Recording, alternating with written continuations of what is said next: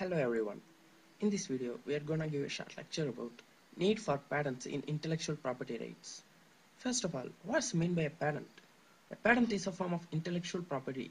It consists of a set of exclusive rights granted by a sovereign state to an inventor or the assignee for a limited period of time in exchange for the public disclosure of an invention. The exclusive right granted to a patentee in most countries is the right to prevent others from making, using, selling, or distributing the patented invention without permission. In modern usage, the term patent usually refers to the right granted to anyone who invents any new, useful, and non-obvious process, machine, article of manufacture, or composition of matter. Examples of particular species of patents for inventions include biological patents, business method patents, chemical patents, and software patents. A patent is not a right to practice or use the invention. Rather, a patent provides the right to exclude others from making, using, selling, offering for sale, or importing the patented invention for the term of the patent, which is usually 20 years from the filing date. Like any other property, it may be sold, licensed, mortgaged, assigned, or transferred, given away, or simply abandoned. We hope that the introduction to patents is sufficient. Let's move to its needs.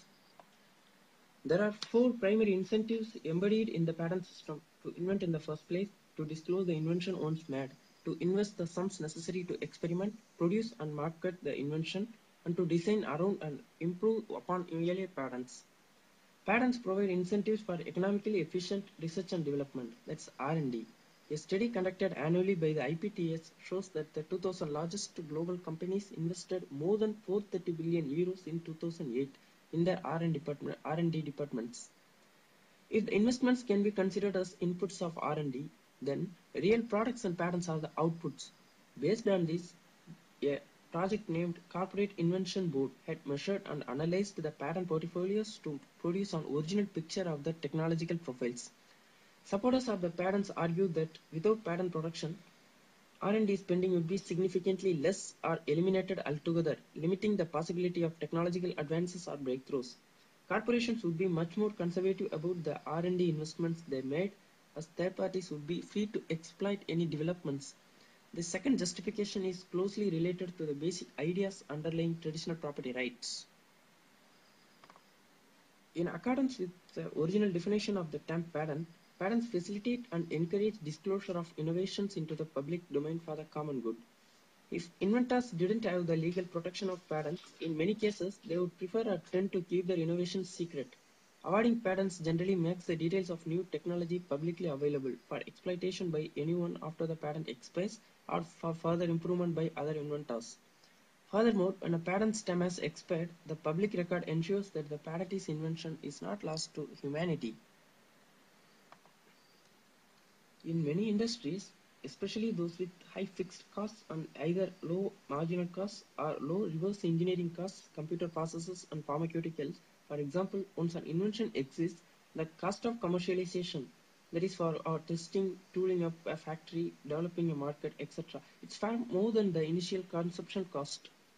Unless there is some way to prevent copies from competing at the marginal cost of production, companies will not make the production investment. One effect of modern patent usage is that a small-time investor can use the exclusive right status to become a licensor. This allows the inventor to accumulate capital from licensing the invention and may allow innovation to occur because he or she may choose not to manage a manufacturing build-up for the invention. Thus, the inventor's time and energy can be spent on pure innovation, allowing others to concentrate on manufacturability.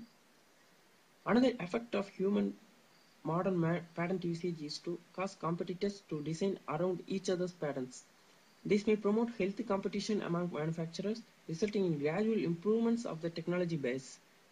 This may help augment national economies and confer better living standards to the citizens. The 1970 Indian Patent Act allowed the Indian pharmaceutical industry to develop local technological capabilities in their industries. This act transformed India from a bulk importer of pharmaceutical drugs to a leading exporter. This rapid evolution of Indian pharmaceutical industry since the mid-1970s highlights the fact that the design of the Patent Act was instrumental in building local capabilities, even in a poor country like India. These are all the needs associated with the patents and its needs. Even there are a lot of needs in case of patents. There are a lot of criticisms are always accumulating in case of patents. Let's see how to overcome those criticisms. According to James Besson, elimination of a patent system would increase the incentives for innovation in all industries except chemistry and pharmaceuticals by eliminating startup litigation costs. Alternatives have been discussed to address the issue of financial incentivization to replace patents. Mostly, they are related to some form of direct or indirect government funding. One example is the idea of providing prize money as a substitute for the lost profits associated with the abstaining from the monopoly given by the patent. Another approach is to remove the issue of financial development from the private sphere altogether and to cover the costs with direct government funding. Trade secrets are an existing alternative to the patent system. Given their popularity, it has been proposed to strengthen non-disclosure and employment law pertaining to trade secrets. These are all the common needs in case of patents. We hope that the information that we have provided may be useful for you. And that's the end of the video. Thank you.